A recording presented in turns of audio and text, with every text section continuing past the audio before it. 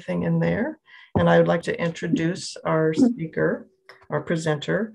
We're pleased to have Andy Pinelli with us tonight. He's from the Citizens Climate Education, a nonpartisan, not-for-profit grassroots organization that's dedicated to educating everyday citizens about the potential perils of climate change and options for sensible solutions. Andy has an undergraduate and graduate degree from the University of Notre Dame. He spent 3 decades with Fortune 500 companies in product development and innovation. He's on the environmental committee for the village of Homer Glen, and he's spent 7 years volunteering with citizen lobbying groups, encouraging Congress to act on climate change and meeting regularly with U.S. congressional representatives. So please welcome Andy, and I thank you for coming tonight.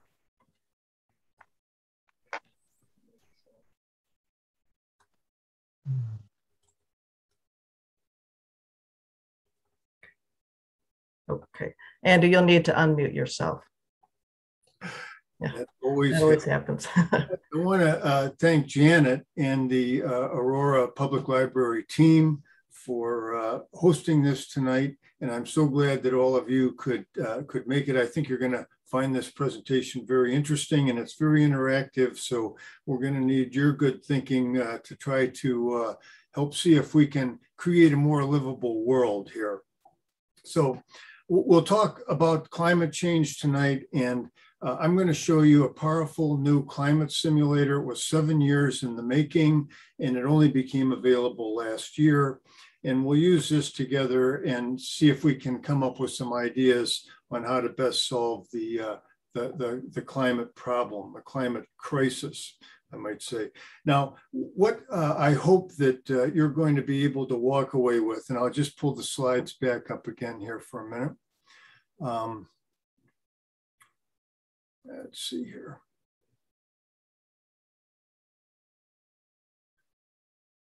So what I hope you're going to be able to walk away with tonight is a better understanding of the drivers of and dynamics of the climate problem, the relative effectiveness of possible solutions, legislative approaches that are being considered in Congress, and some things that you could do to make a difference. So the En-ROADS simulator, and this is just a picture of it. It's from MIT Sloan, and it was a breakthrough in providing a model that's easy to use. I'm going to give you a copy of this or of the link to play with it yourselves after the event. It's easy to use, but it can also generate output very similar to many of the respected supercomputer models that are out there. And it can generate output in milliseconds rather than hours or days. So this gives educators and policymakers a powerful new tool to try to get their ideas across. And it utilizes the best available science from the International Energy Agency, the IPCC, the World Bank, the World Economic Forum, and other credible organizations. So you'll help us select tonight from about 24 or more different possible solutions to climate change. These levers move. As they move, energy inputs change and CO2 emissions drop, which drives this temperature in the upper left-hand corner of your screen at 3.6 degrees, tries to bring that end of century temperature down. So it's going to be a very fun process. But I wanted to just take a minute and share some history on how I became kind of an engaged citizen on this climate issue. I started diving as a teenager. I've dove all over the Western Hemisphere. I love it. It's like being in a zoo without a cage. But since I started diving, over half the world's coral reefs are now dead. Some of those reefs were over 1,000 years old. And there's a number of things that are contributing, but two of the major ones are water temperature from climate change. The reefs live in a very narrow temperature range. And also of that extra 40 billion gigatons of CO2 that we pump up into the sky each year, about half of it's absorbed into the ocean, making it more acidic, and that interferes and damages with the reefs. So experts say that the reef will be gone in the next 30 years and at the current pace of decline. So it's more than just me trying to keep my favorite pastime alive, hoping that maybe my grandchildren will get to dive those reefs someday. The coral reefs are the ocean's nurseries, and 1/4 of ocean species depends on the reefs, 1 in 4. And there's over 1 billion people that get some portion of their daily protein from the oceans. So if we lose the reefs, we lose the biodiversity, we weaken the ecology, and people will struggle for sustenance. So now I understand we're going to spend a minute talking about the greenhouse effect, and I understand that 40% of US voters don't accept the consensus science out there that says most of the climate change that we're experiencing is a result of human activity. So it's beyond the scope of this presentation tonight to try to defend the science. We're not going to do that, and we're not going to spend a lot of time talking about the science. But to level set the audience, I want to just take 90 seconds to describe what the current consensus science is on climate change. And consensus science, by the way, doesn't mean that there's 100% agreement. It does mean that the vast majority of peer-reviewed climate scientists agree with the conclusion. So here's the summary of it. We have a greenhouse gas effect. Up in the upper atmosphere, we've got water vapor and nitrous oxide and CO2 and methane swirling around up there. It's up there by a natural means. That's a good thing. It allows the sun's solar energy to hit the earth heats up, and then it releases that heat, and some of it's trapped. A very good thing. Without the greenhouse effect, the earth would be 60 degrees cooler and barely able to support life. But since the Industrial Revolution there in the 1850s, 60s, 70s, we've been putting a lot of carbon dioxide into the atmosphere from burning all sorts of fossil fuels and through agricultural means. And the net result is we now have about 50% more carbon dioxide in the atmosphere than we have had at any time in the last 800,000 years.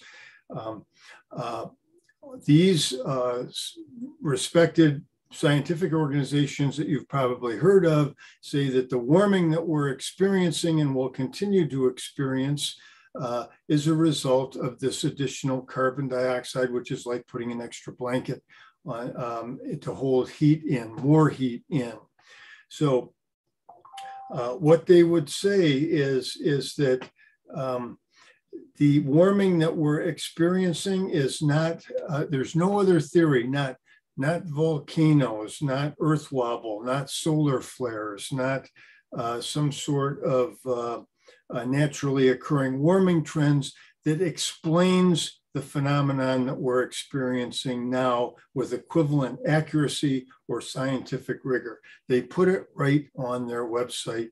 They stake their reputation on it. So for those that might be skeptical in the audience, tonight what we'll do is we'll ask you to put on your what if they're right hat, okay? So we're not going to try to defend the science, but that's the science as stated from a consensus standpoint. So, so let's take some clues, and when we start working with the model, where's all this carbon dioxide coming from? Now, carbon dioxide is 75% of the problem, but there's another 25% of emissions from methane and other gases that also contribute to global warming. But from the CO2 component, the lion's share, we've got from burning coal, if we look back at the dawn of the Industrial Revolution through almost today, from burning coal, burning oil, natural gas, other, which includes making cement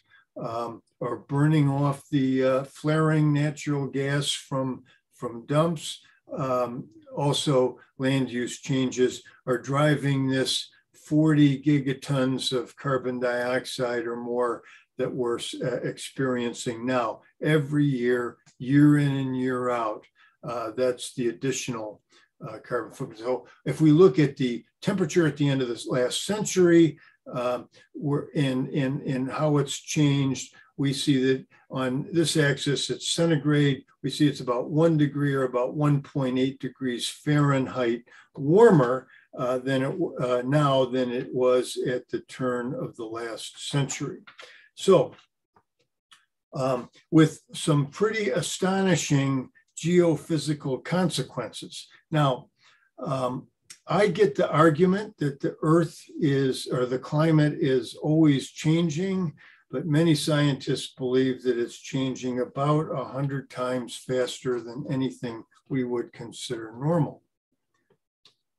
Now, there's consequences, and it's expensive, business as usual, if we don't do anything. If we look at 1980 and up through 2020, we can see a trend. These are billion-dollar disaster events, inflation adjusted. So we see from 1980 to 2020, a 400% increase in the number of billion-dollar inflation-adjusted storm events. That's on this axis is the number. On this axis is the dollar volume of those, also inflation-adjusted. We see a 400% increase in the total dollar volume. In 2017, we have $450 billion of disaster. I'm talking droughts, wildfires, flooding. This is just in the United States. Flooding like the 4-foot rainstorms in Houston. We're talking hurricanes, some sea level rise surges. These are some of the costs, and attribution science is getting better and better. And there's some portion of that is a result of climate change, and we taxpayers are paying a big chunk of that. Now, if we look at where this model, and this model is a little bit more benign, but most of these supercomputer models are putting end of century temperature at 3.6 to 4.6 degrees. So we see it climbing into 2100.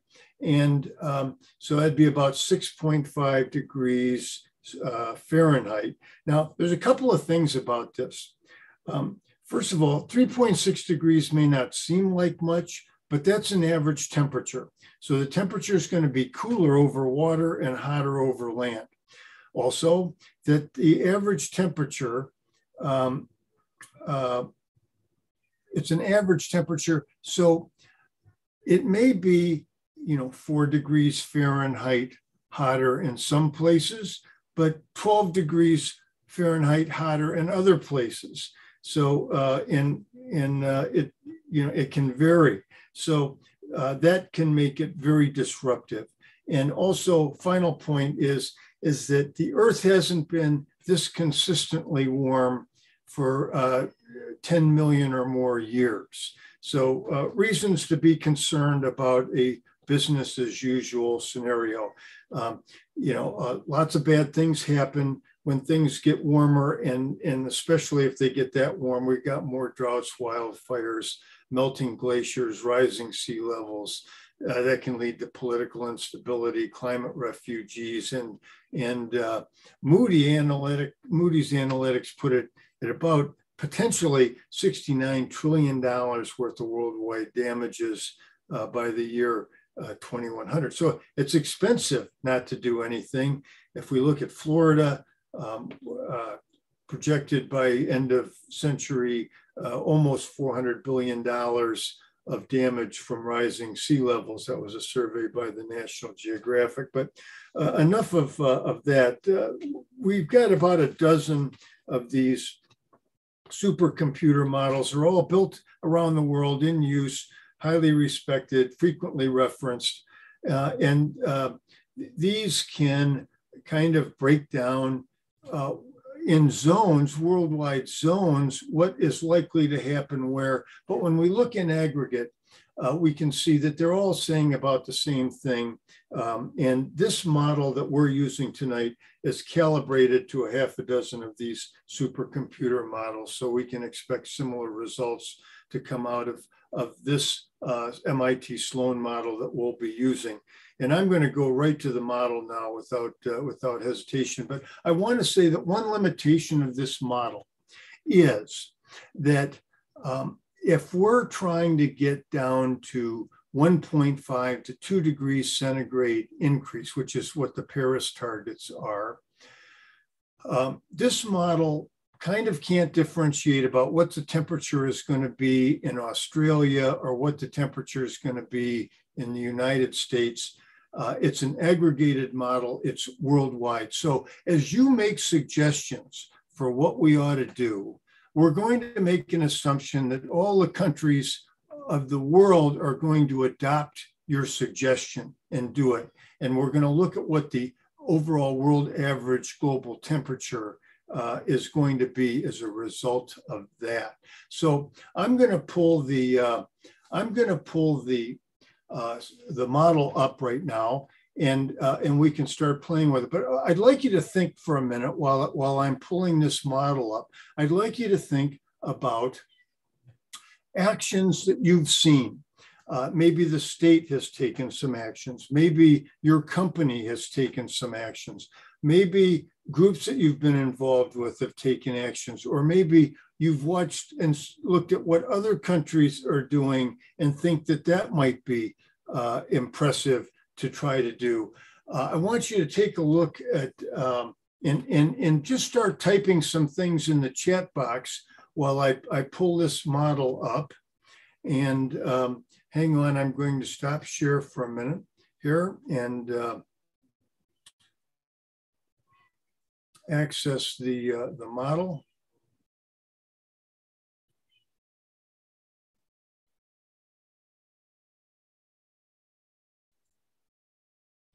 Okay, so we have the model up right now, and can you see it okay, Janet? And could you and we'll ask people to unmute when they have ideas or suggestions. But I want to make sure, first of all, as I tell you what this model kind of does, is I want to make sure everybody kind of moves their gallery view or their picture bar so that you can see this 3.6 degrees centigrade in the upper right-hand corner of your screen. If you left-click on your gallery view and hold, you can move your pictures because that's going to be important. That's one of our gauges. But the way the model works is we have these global sources of primary energy. And again, we're looking at a business as usual scenario right now. This is suggesting that, well, we're not going to really do anything different than we're doing right at the moment. And if we do that, we're going to, this brown area is the amount of coal we expect to burn through 2100. The red area is oil. The blue area is natural gas. Green is renewables. By renewables, I mean wind, solar, geothermal, hydro. And then the pink is bioenergy. And that little blue sliver up top is nuclear. So if we burn, if we utilize that amount of energy in that mix, what we can expect is in 2020, we generated about net greenhouse gas emissions, that's CO2 plus the other greenhouse gas emissions like methane, refrigerants, F-gases. So we generated almost 57 tons of gigatons of CO2 equivalent greenhouse gases. By 2060, we would expect that to grow to 75 gigatons. by 2100 over 90 gigatons. It just keeps growing and growing and growing. Half of all of the CO2 we put in the atmosphere, we put in the last 30 years. So if we do this, if that's our energy mix and in those quantities, we're going to get this result more than likely, and we're going to drive the temperatures into this. Now, there's a lot more behind this model, and I can show you it, but I'm going to wait till the end of the presentation if anybody wants to lift the hood on this and see more of how it works. So there's a lot of levers that we can move to try to take action. Let me explain those to you. On energy supply, we can try to reduce the coal, oil, and natural gas that we use. And primary tool to do that is you want less of something, you tax it. We can either tax or subsidize bioenergy if we think that's a good thing or a bad thing. We can subsidize renewable energies and nuclear because those tend to be carbon free. Or we can work on some altogether new technology like thorium fission or nuclear fusion. Or we can put a carbon price on the emissions of these fossil fuels. We can also look at the transportation sector, try to make things more energy efficient, like our CAFE standards, or we can electrify it. Not only all sorts of different transportation, not just automobiles. We can do the same thing in building and industry, try to make it more energy efficient so that we use less of these, especially fossil fuels, or electrify it so that we're not using boilers, but electric heat instead of gas heat or coal to generate heat for buildings. We can tinker with population or economic growth, land use and industry emissions like slowing down deforestation or trying to limit methane release from agriculture or other industrial processes like fracking. Or we can look at carbon removal technologies. We have a host of carbon removal technologies that we can use. Even now, they're not developed yet, but they're working on them, and that includes direct air capture, bioenergy capture and sequestration, and other forms, agricultural, cover crops, that sort of thing. But also we can look at afforestation, like Trump's $1 billion tree program, for instance. So we have all these different ideas that we can kind of play with and watch our greenhouse gas net emissions as we start to keep your eye on that line as we start to make some assumptions about what we're going to do and how we're going to do it. Notice that it changes our energy mix up here in the upper left-hand corner. It's reducing coal, oil, natural gas mix, and that's driving down in the blue line our temperature. Oh, and look, it's dropping our end of century temperature from 3.6 to 2.5. So this is kind of how the model works, and I would love to hear what some of the suggestions are, Janet, and who's making them, so that if we need to, we could ask some more questions. I don't see anything in the chat yet. Would anybody like to unmute themselves and make a suggestion? Please unmute yourself and give us an idea to try to test here. Do we have any suggestions?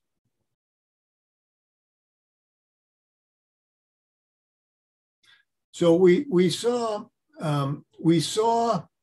from our graph of all of the contributors to our CO2 emissions, we saw that coal played a pretty big part in that. Does anybody want to try to do anything with coal to try to reduce our end of century temperature?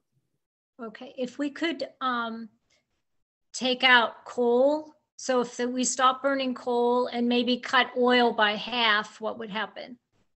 Okay, so let's try that. Now, one of the things that we'll look at is we'll put a tax on coal, but you've actually suggested one thing that's very interesting that can take it a step further.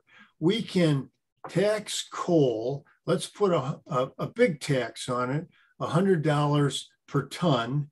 And let's play that back and see what it's done here. Watch our coal after we've put that, that tax on it. Oops, hang on. All right, let's see here. Are you still seeing the simulator up there? No, we're not. Okay. Hang on.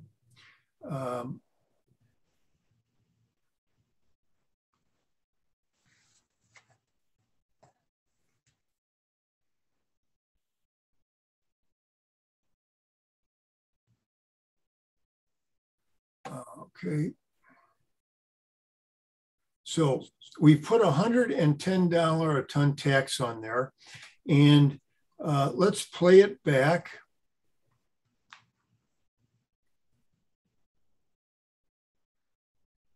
Okay, let's try that again. Hang on.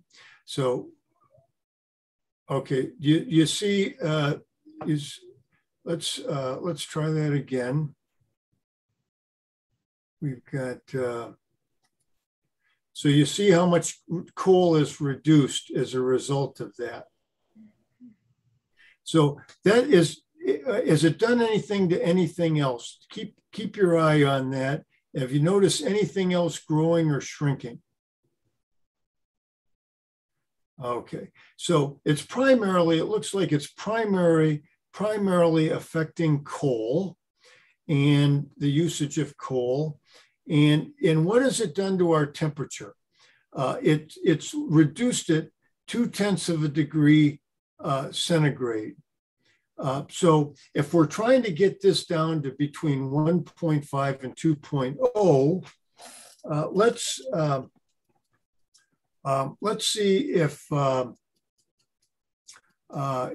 it's gotten us, it's gotten us a pretty good way there. Now, there's one more thing about coal that we can do, is we can stop building coal infrastructure. Notice what happened when I clicked that to this graph in the lower left. This is the primary coal usage. If we stop building coal plants, you see how that line dips down lower? And that's because if you stop building coal plants, those things have a life cycle of about 35 years. And if they build them, they're going to use them.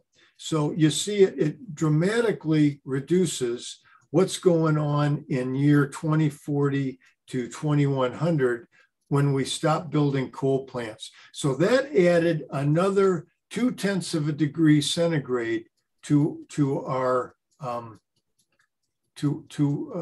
our reduction. So we started out at 3.6, and now we're at 3.2. And we're going to now, the suggestion is to do something about oil. So what do you think? I'm sorry, whose suggestion was that? I don't have visibility to the gallery. I'm sorry, who was that? Jennifer. Okay, Jennifer. What do you think will happen if we tax coal or oil similarly? What do you think is going to happen to our temperature? We'll go down. Okay, it'll go down. So let's take a look at what happens. How much do you think it'll go down? What's your best guess? I would say maybe 80%. Oh, so you think that it'll take us down to what number? If it's 3.2 now, where do you think the number will land? Let me think. So you got 0.4 of a degree with your first one. Okay. Maybe 0.3. Okay, let's try it. Okay, so we're taxing oil and we got it down to 2/10. So let's play it back and see what's happening on our graph here of primary energy usage. What do you notice as I play that back? So what's happening to the red zone, which is oil? It's definitely decreasing. It's shrinking, yep. And then we see some growth in natural gas in blue and some growth in green, which is renewable energy. So we're kind of trading off oil for natural gas there a little bit. But as we make these things more expensive, we're also seeing our overall usage go down because people are being they're conserving more because we've just made coal and oil a little more expensive. So good work. We've gotten down from 3.6 to 3, and we're trying to get down to 2 or 1.5. And so we came close to meeting your expectation there. Who else has some suggestions that maybe we should do? Any ideas out there? What happens if you go full on the electrification of transport? Okay. So let's see if everybody's driving an electric car and we amp up our mass transportation and electrify that. And basically what we'll be saying in this scenario is that we're going to increase, we're going to really increase and electrify most of the rail and road that we can. And that's got us down to, well, we only got 1/10 of a degree out of that. Did that meet, and whose suggestion was that? That was me, Ken. I was just interested to see if it really would help much. And in fact, it doesn't help a lot. Even if we all went to electric cars and trucks, we're going to need to change a lot of other things too. Yeah, Ken. So, yeah. And did you expect it to do more? No, I did not. I just wanted to see what the supercomputer would say. Okay. So a lot of people do expect it to do more, but if we're still powering some of that with coal and oil and natural gas, even though we've put pretty hefty tax on there, we're still leaning somewhat on there. On those. Let's take a look just for the heck of it. Let's check out a graph that tells us kind of our, hang on just a second. I want to see one graph here in terms of the relative cost of electricity. So yeah, we're seeing more in this green line is wind and solar. So that now is cheaper, but coal is still pretty cheap. Natural gas is even cheaper than coal. So some of the power that's powering our electric cars is going to be coming from gas-fired and coal-fired power plants still, because it's taking a while to ramp up. If we look at our main graphs here, hang on. So we're really not building our green energy, our renewable energy, out till after 2040. And actually, in our scenario so far, natural gas is still is the biggest slice of our energy. Granted, it's cleaner than oil or coal, but it's still driving a lot of the power behind this electrification. How about another idea? Anything that you've seen or are doing or think other people should do, or if we all did it, it could be a good thing to do worldwide? Maybe increase renewables and energy efficiency. Okay, let's take a look at that. Okay, so we can subsidize renewables quite a bit. We can subsidize that, I think, to about 3 cents a kilowatt hour, and which would be a pretty healthy subsidy for that. What do you think it'll do to our number? Where do you think it'll take 2.9 down to?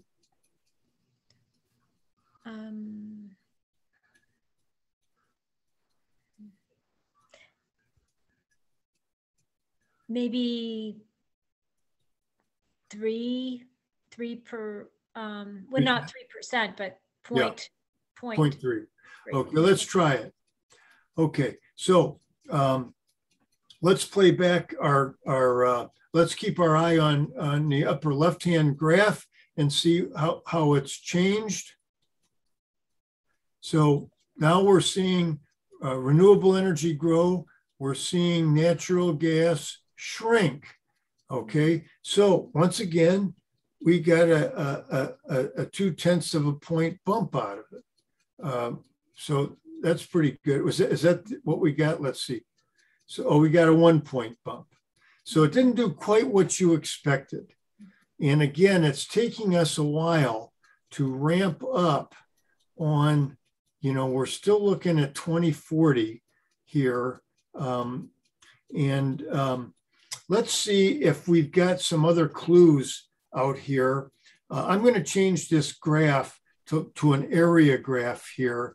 And let's see what's driving our carbon, our net greenhouse gas emissions here. So if we look to 2020 to 2040, which is an important time to try to make progress, we still see a lot of this charcoal gray area is CO2 from burning fossil fuels. That's still the biggest amount of problem that's keeping us a little limited here. But also in blue, we've got a lot of methane there that we could try to tackle. So maybe that can give us a clue as to some of our suggestions here. So let's look at what we've done. So we've amped up renewables, put a tax on coal and oil. We've electrified transport. Any others? I'm sorry, you had another suggestion. You said increase energy efficiency. In what? Transportation or building and in industry? Can we do both? Yeah. Okay. So what do you think we're going to get out of energy efficiency? Just quickly, what do you think? Well, I'm hoping at least 0.3 or 4. Okay, let's try it. Okay, so we're going to be a lot more efficient. We're going to look at trying to become 5% more efficient per year. And notice what's happened to our overall energy consumption here. We've dropped from over 1,000 exajoules a year to about almost 1,100. And we see that we're using less renewable energy, but we're using a lot less energy overall. But it only bought us 1/10 of a degree efficiency. And let me tell you that these things aren't additive. The longer you go on, the less effective a solution is going to be than if you made it the first solution. Mm-hmm. So that's part of the systems dynamic model here that we're using. But it did reduce our overall greenhouse gases, but we still got a lot of coal, a lot of methane. And what we're going to do is we're going to go back and we're going to look at if we do building energy efficiency. Let's see if we can get more of a jump out of that, because building and industry is a bigger sector even than transport. So that took us down to 2.5. Okay. Okay, that got us a couple of extra points. Let's play it back from 2.7 to 2.5. Look at our overall energy usage has dropped way down below 600 exajoules, almost below 500 exajoules, where we've gotten a 50%, more than 50% energy usage reduction. Still a lot of coal and oil and methane. We haven't even touched methane yet. Now remember, methane is released from industrial processes. It's released from agricultural processes, and nitrous oxide from fertilizer. We've got, and methane's a very powerful greenhouse gas. We haven't done anything with deforestation or afforestation. Nuclear is a carbon-free energy source. Any other suggestions now? We're getting close. Why don't we increase nuclear, subsidize nuclear? Okay, here we go. We can put a big subsidy on nuclear. I want you to look at what happens to that thin blue line. We're going to take it to 7 cents per kilowatt hour. Look at our energy usage here of nuclear in the lower right-hand corner. And what did it get us? Let's play it back. Oh, it didn't do anything. Wait a minute, did it give us, it didn't even give us 1/10 of a degree Fahrenheit. Why is that? Look at this, look at the green area and look at the blue area and what's happening. Blue is growing, but green is shrinking. The nuclear is cannibalizing our renewable energy. So it's kind of not doing anything positive for us. They're competing with one another. The other thing I want to point out, and thank you for that suggestion, is look when it's happening. Look when nuclear is coming on. It's not coming on till 2040. And that's because it takes 5 years to plan it. It takes another few years to get it permitted. It takes 10 years to build it. So we're not bringing the power on till the late 2030s or 2040s. And okay, here's a spoiler alert. What we do between 2020 and 2040 to bring this line down, to bring these emissions down, is absolutely critical to our effectiveness at the end of the century. Why? Because we're building up that 40, 50, 60 gigatons a year of greenhouse gases year in and year out. That's an additional liability we're building every year that we don't get it under control in this time frame. So we got to take action that's quick and meaningful as soon as we can to try to impact the difference. So any other clues? We're getting close. We didn't strike. Try the carbon pricing, because that could be implemented quicker than building nuclear plants in that. Carbon pricing is quick. Okay, so what's the difference between taxing coal, oil, and natural gas and putting a carbon price? What we mean by carbon price is that we're putting a price on the fossil fuel companies, coal, oil, and natural gas, for the emissions from burning those fossil fuels. So these taxes are a tax on every ton of coal or oil or barrel of oil, but these are a price on the emissions. And the difference there is with a carbon price, if you did something like carbon capture and sequestration, there would be a refund for it that you wouldn't necessarily get with just taxing the volume of coal, oil, and natural gas. So let's put a steep carbon price on there and see what that does. What do you think that's going to do? Who made that suggestion, and what do you think is it's going to do for us? And with me, Ken, it might get us a couple tenths at the most, but I was curious to see, because I hear it discussed in the political articles and that is something that could be done relatively quickly. Okay, let's put a very hefty carbon price on it. And look what that did. That got us, let's play it back. It took us from 2.5 to 2.2. Hard to do at this stage of the game. Congratulations on that suggestion. Look what it's doing to our energy from fossil fuels in this 2020 to 2040 timeframe. Because it's quick to implement, it's really helping us out there. And look what it's doing over to the graph on the right. It's really bringing down natural gas, some oil, and even a little more coal than our tax already has. And it's opening up renewables a little bit sooner. So that made a difference. And we're getting close to 2.0. Give me another suggestion. Let's get it to 2.0 here and then figure out and then call it a day.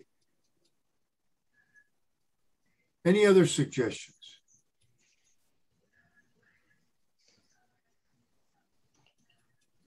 We got any vegetarians out there? Oh, me. Okay. Okay, let's see. Let's pretend for a moment everybody's going to do the Lancet diet, okay? And the Lancet diet is that's very, very little meat, mostly legumes and nuts and stuff like that. And that would give us a 20%. I'm going to kick that up a little bit because it would also buy us some energy efficiency and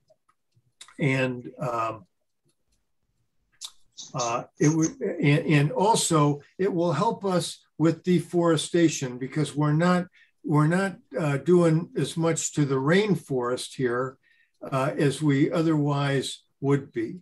So that's got us to 2.1 degrees C. Let's have another suggestion and see if that can take us down to our 2.0 level. Carbon sequestration. Carbon sequestration. Okay, let's go to coal here and let's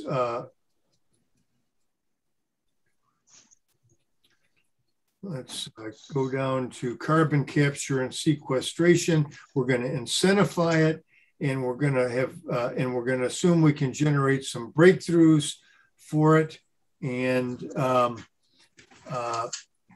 that maybe if we accelerate coal retirement a little bit, that takes us down to 2.0. Congratulations, you did it. And it took quite a few activities to do it, but you did it. And now we've gotten, you know, we didn't save the coral reefs. We got to get well below 2.0 to save the coral reefs, but you've got a much better future than we had, and it is doable. It is doable. Now, tell me what surprised you about this, or what are some of the kind of standout things that are sticking in your mind after we've gone through this exercise? Anything surprise you? Any interesting learnings come out of this? Well, I learned that will have more of an effect on climate change for the positive if we work on energy efficiency in buildings and industry rather than transport, although it's probably good to work on both, but the buildings and industry is more powerful. Yeah. As far as energy efficiency. Building and industry is more powerful. Yeah. And What about, let me pull that back up for a second.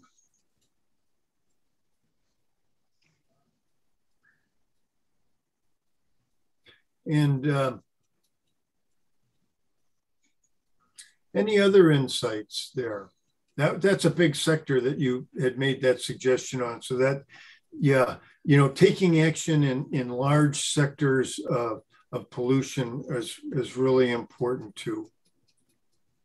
In a way, it's kind of discouraging that even making dramatic changes in your model didn't help us out a whole lot. I mean, you got to make a lot of big changes in a lot of areas, and that doesn't really seem realistic, which makes for a bleak looking future. Yeah, there was no one silver bullet in there, was there? Yeah, that's a great insight. You got to pick the right sectors. Did everybody understand kind of my point around the how quickly you have to act to bring it down? Mm-hmm. The difference that carbon pricing made was really important, even though we made that later in our actions. I'd like to show you some shortcuts to get there faster. If you will stick with me on this. So here's our scenario once again, and that we did. Congratulations. I'm going to open up a clean slate here. And we're going to look at our net greenhouse gas emissions here. And we've got 3.6 degrees. And then I'm going to open up one more box here, and I'm going to program in a piece of legislation that's currently sitting in Congress. It's a carbon pricing piece of legislation. There's 4 sitting in Congress right now that I'm aware of. They all put a price on carbon emissions. One of them is bipartisan.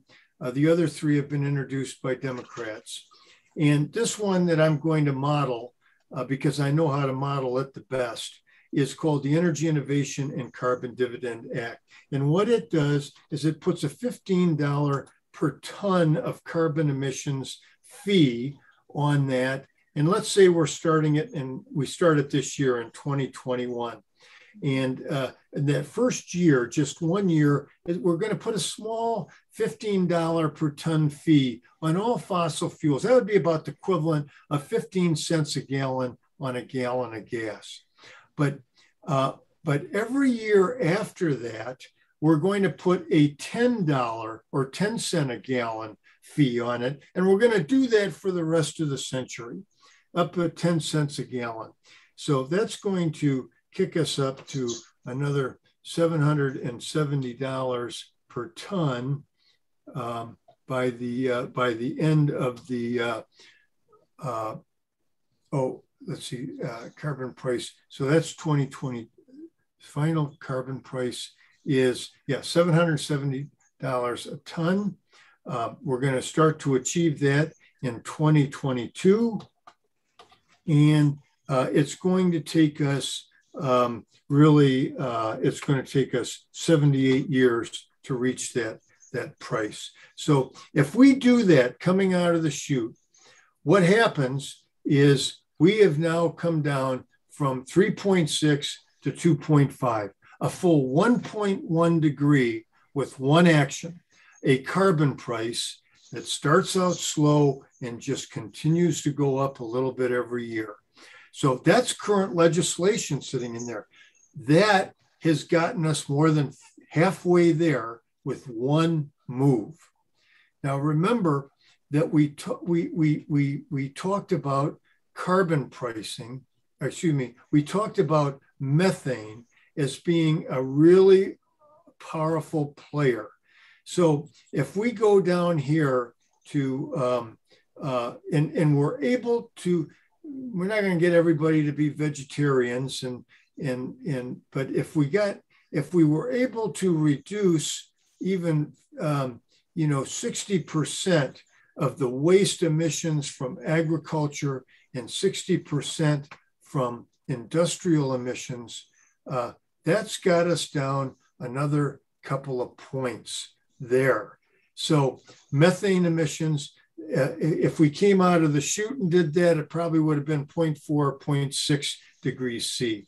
But we're taking action very quickly early on here.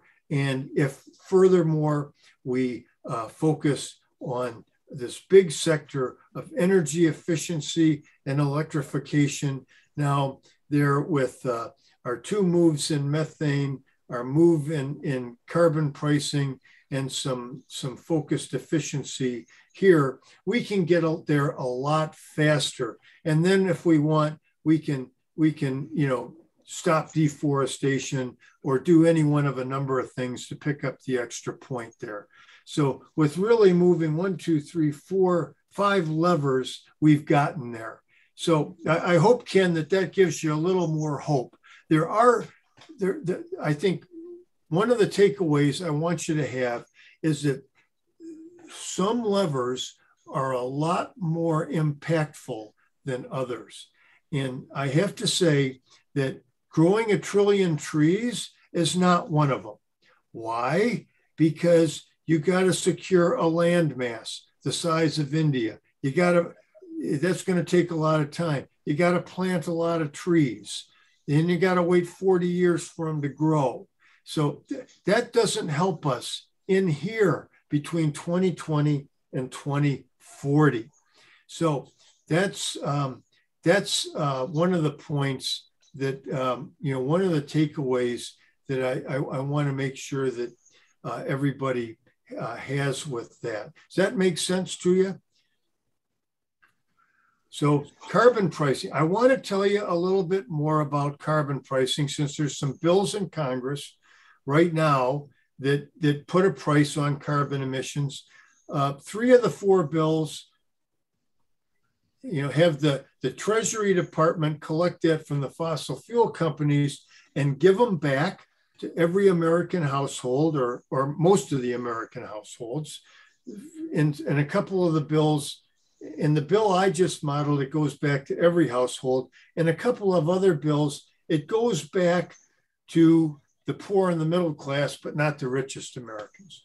Now, the other bill was introduced by a Republican, and it is it has the Treasury Department collect those fees from the fossil fuel companies, but it goes to build roads. It doesn't go back to keep the consumer whole. So let me pop in and just go back to my slides for a second here and share screen and tell you a little bit about this legislation. So this category of legislation is called carbon fee and dividend. Oops, I'm in the wrong, I'm in the wrong deck. Doggone it. Hang on a second. Let me close this out and get into another one here. Let me share again and go into my PowerPoint. Let's see here. Now I got to bring that up.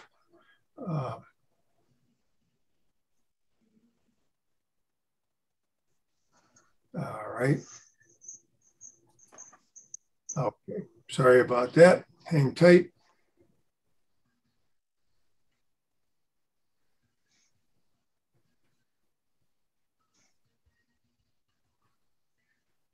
Okay, so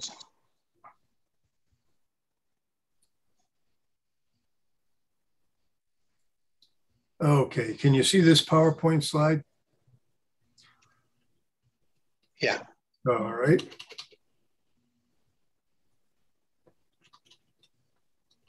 So if we look at the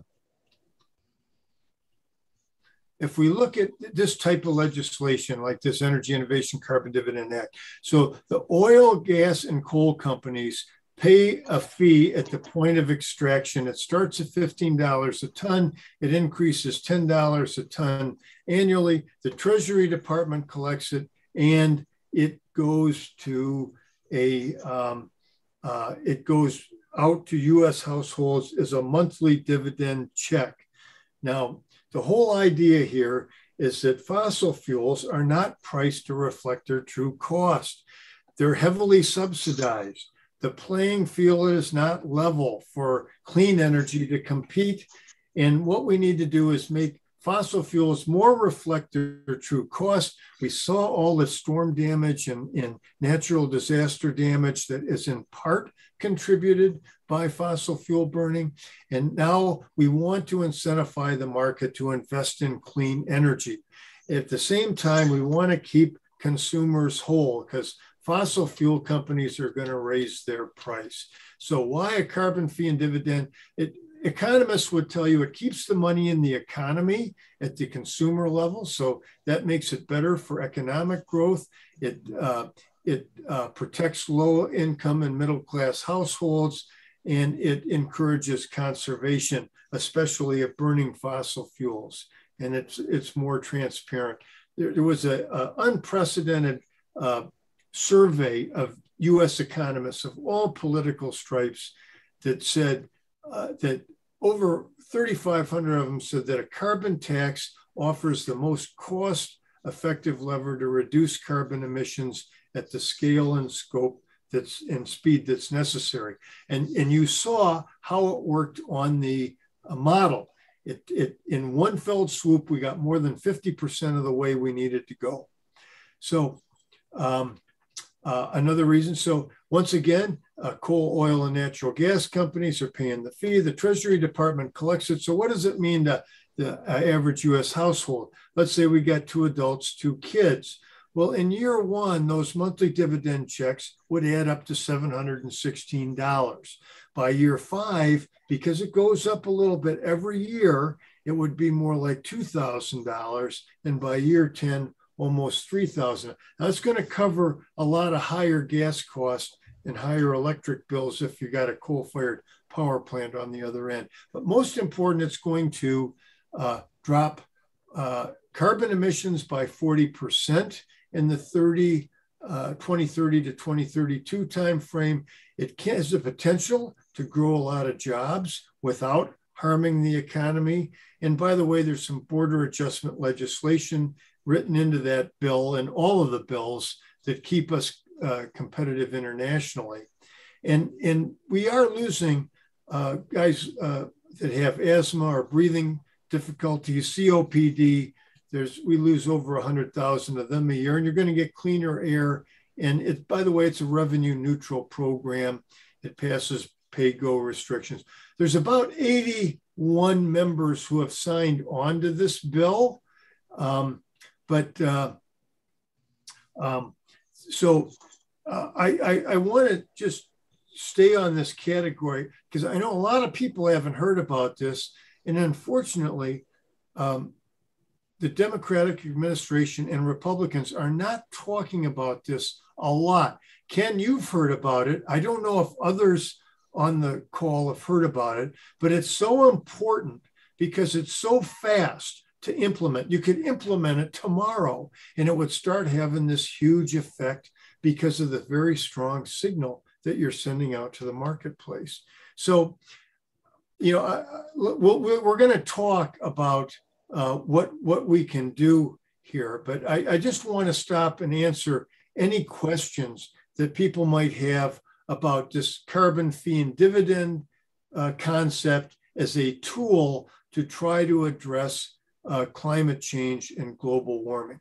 We've seen that it's a very high leverage tool as you model this in various climate models. Any questions about that I can answer for you while we're on there? Louise?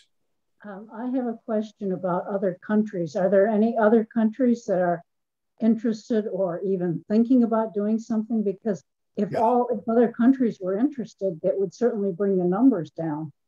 Yeah. When you look at, we're actually behind, we're kind of behind on that one as a country. So if you look at the developed countries, most of them have a carbon price except for us in Australia. The UK has one. The European Union has one.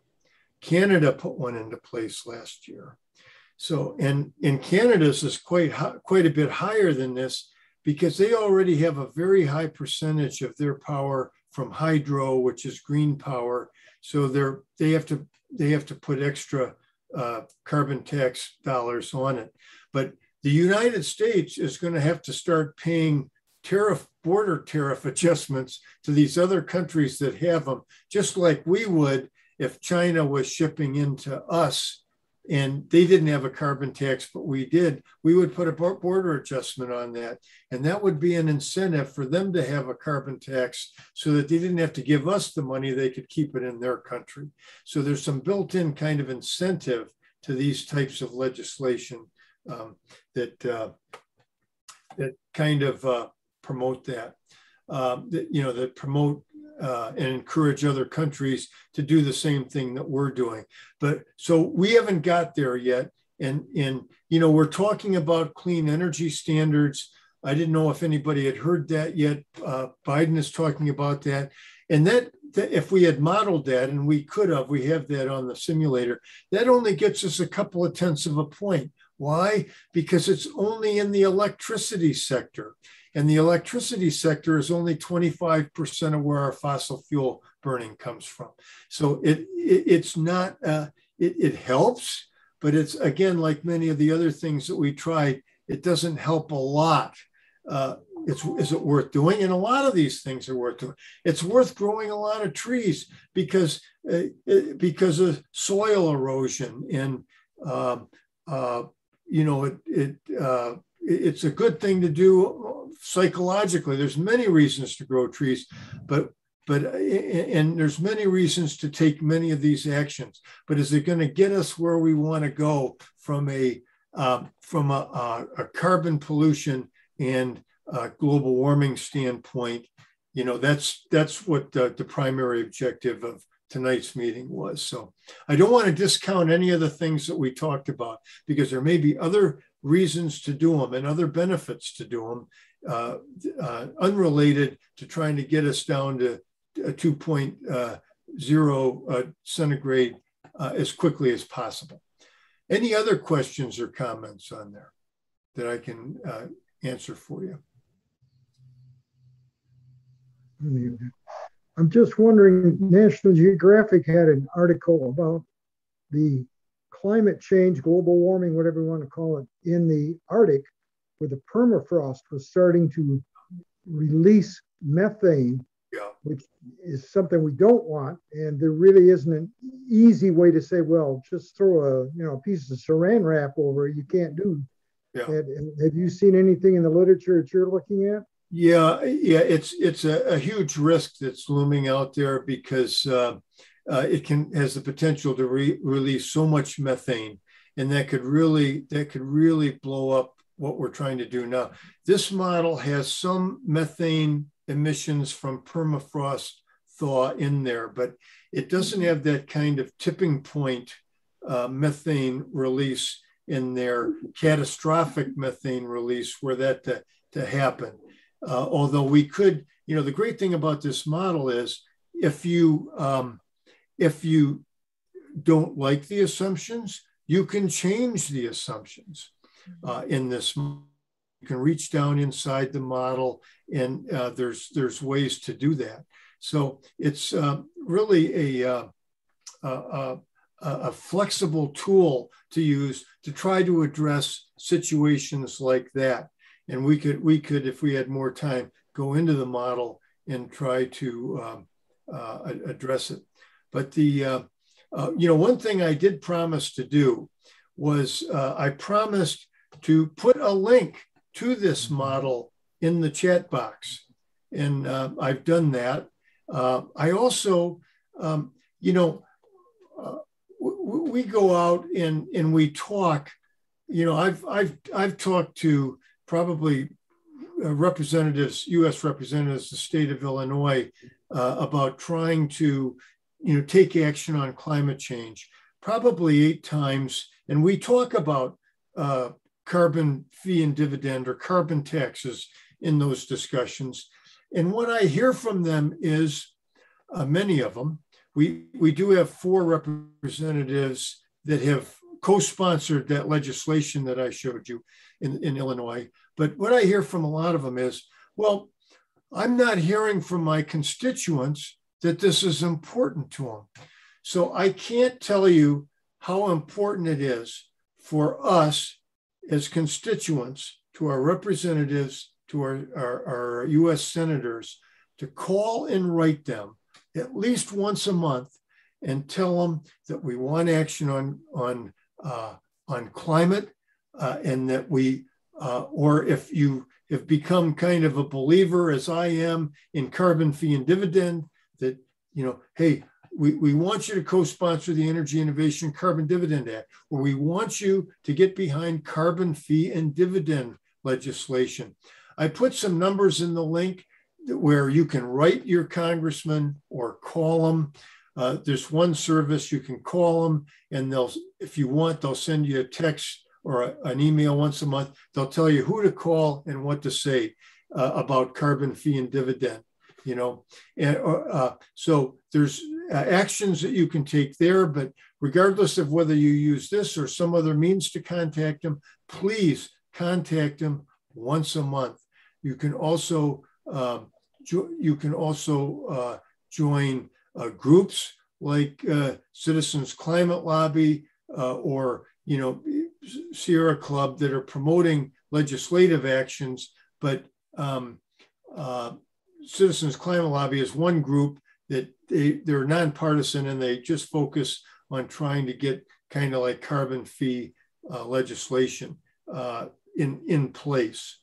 There's also talking about it with neighbors, with people at work, or with trying to share, hey, this is a problem, we need to address it. What do you think some of the solutions are? Maybe, play with this climate model and see what you think some of the most beneficial solutions are. But remember that keeping coal, oil, and natural gas in the ground as soon as possible is critical to that end of century temperature. It's not going to be easy, but it's going to be worth it. And I appreciate everybody spending time here tonight. Is there any other questions or comments, or, we all have a role to play with this. And from my perspective, we need about 50 times more activity than is happening right now, especially on carbon fee and dividend.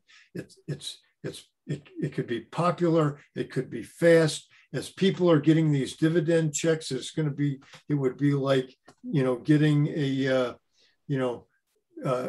they're gonna like that. And then that sets everything else in motion. But let me see if there's any other comments before we wrap up and let you go. I'm very much interested in hearing if we just take a moment of silence about the world that you created here, this 2-degree centigrade world. What do you think? What do you like about the world that you created with the modeling that you did tonight?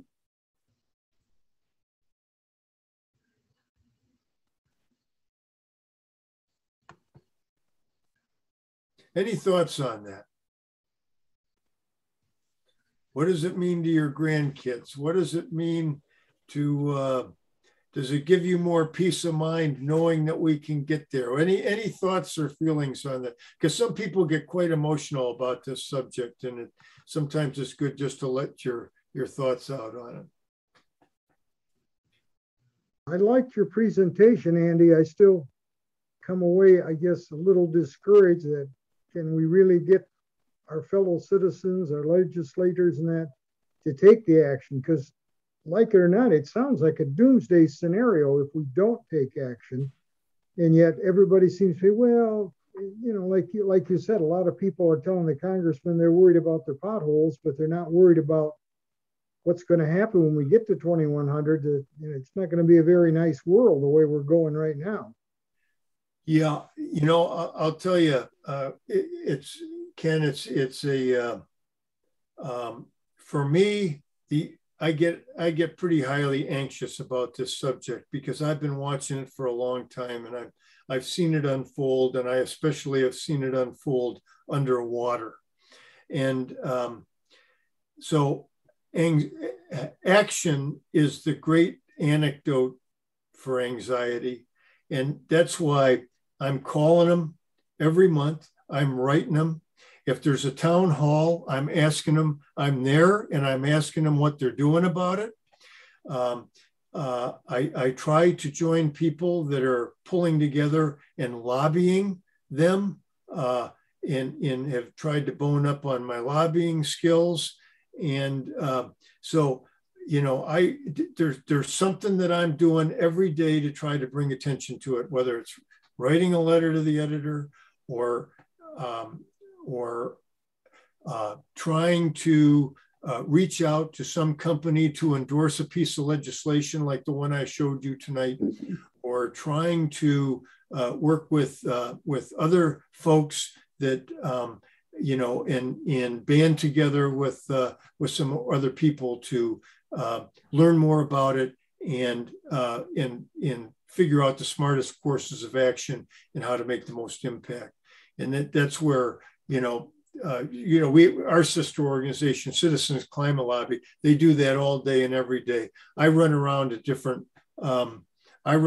to libraries and faith-based organizations and stuff like that, just trying to get the word out that there are solutions to this, because the part that's really concerning is the people that are going, oh, there's nothing we can do about it. Yeah, it's going to be bad. There's nothing we can do about it. Oh, there is something that we can do about it. And now you've got a tool to show them. You can pull up that on your computer and say, there is something that we can do about it. Here's what we got to do. If the whole world did this, we got to do it. Is it going to be easy? No. Is it going to be worth it? Yes. So we all got to get busy on this. And it's great people like you that are interested enough to come out and find out more about it and start to use your critical thinking to try to make something happen. And we can't expend enough effort towards this. And it's very important. It's getting some attention finally. There's still time, but there's not time to waste. So we gotta get on it and stay on it. Thank you very much. Okay, Jennifer, thanks for getting on tonight, PD. We lost Alan and Deb, but that's great. And Louise and Ken, thank you so much.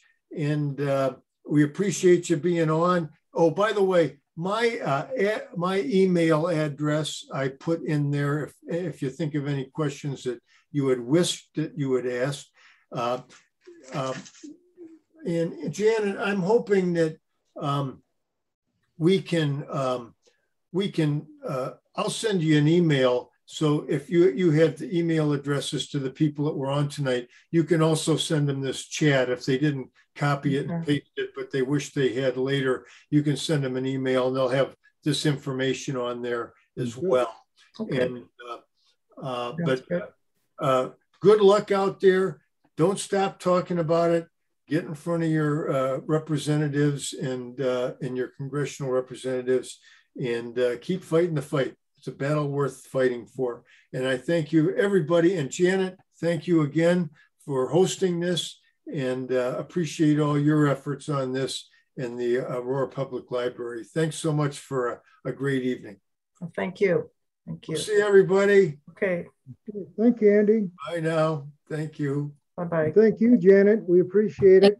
You're welcome. People know. You're welcome. Okay. Good night. Bye. Good night.